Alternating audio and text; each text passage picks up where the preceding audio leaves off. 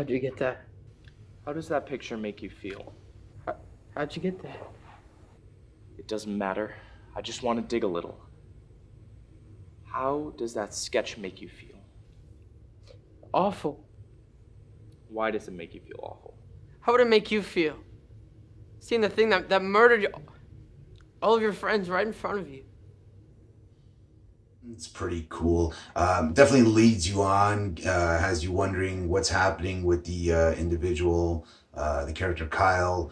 The answer kind of is muffled. I mean, you get an idea you're dealing with a somewhat deranged person, but there's some questions that are, I guess you could pose that kind of, if you pull the thread, it might fall apart. But you know what? For 6 minutes, they do invoke a feeling. It's got just a good tone to it. So yeah, I recommend checking it out. This one is particularly exciting and intriguing. You can actually feel the nervousness and the anxiety of the character.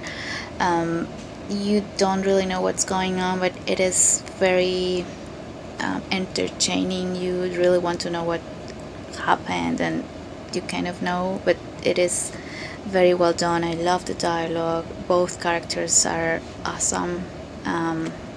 Great casting, so I thought this was very good. I would love to watch a feature film about this story. I found it very intriguing. I thought the lead actor, who the protagonist was a very good actor, and he really kind of gave a very layered performance. And I wasn't sure at first if he was who it seems like he ends up becoming. So I found the storytelling quite interesting because I wasn't quite sure where it was going to go, and it was very satisfying by the time I got to the end that he almost had like a Joker quality about him, which is kind of fun to watch. If there was one word to describe how I felt emotionally throughout this film, it was uncomfortable. And I think that was the point. Right off from the jump, I didn't trust the therapist. It didn't feel like he was really there to provide help and support for this boy. It did feel like an interrogation, and that he kind of had an ulterior motive.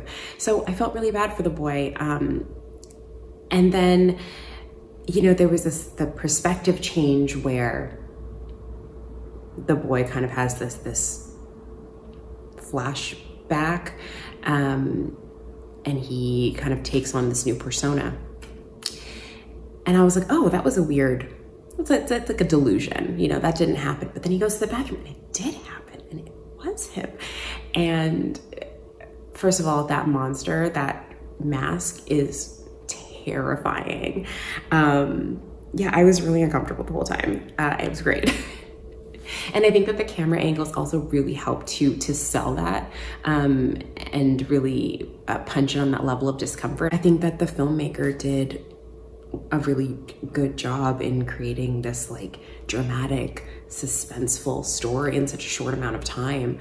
And great job to both of the actors who just did a stellar job. I mean, this one, it's really well acted. It's shot well. It's really, it's interesting. And like, I feel like the director does a great job at playing with tension and kind of this suspense and danger and everything that's so like inherently creepy about this this short.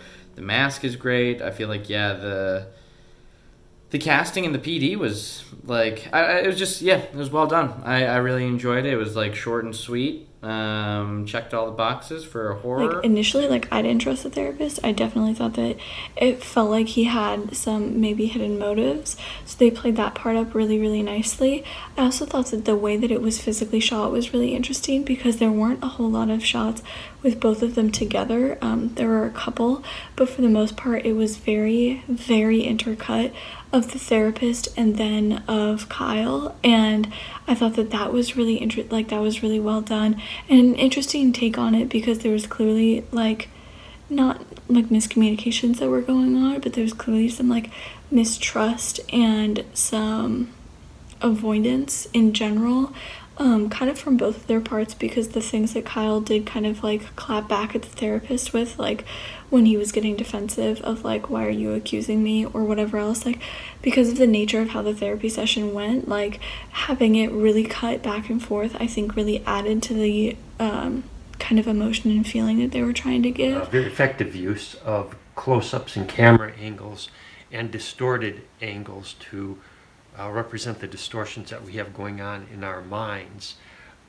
It's a very jarring look at the mind's perspective. I thought this film was full of consistency, and the camera shots were really smooth with handling the camera and with the back and forth cutting.